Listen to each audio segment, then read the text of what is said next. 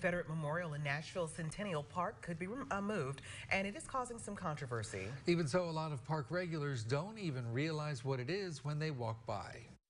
No. Not so much. Not so much. Do you know what kind of statues they are? Did you know there's a Confederate statue in the park? No, I was unaware. It's been at the park since 1909. Nashville's Metro Parks recommending the monument either be removed or relocated. That will be on the agenda at the park board's meeting next week. Still, it is not clear that the board can do much. The Tennessee Heritage Protection Act from 2016 gives the Historical Commission power over this monument and others like it.